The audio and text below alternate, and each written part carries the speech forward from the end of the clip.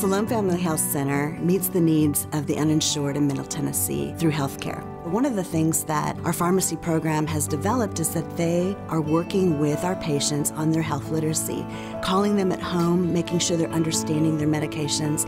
The opportunity to partner with Belmont University's College of Pharmacy has allowed us to address those needs. Our patients now have the ability to ask questions and spend time with someone who can explain their medication. This partnership has allowed us to improve health literacy outcomes.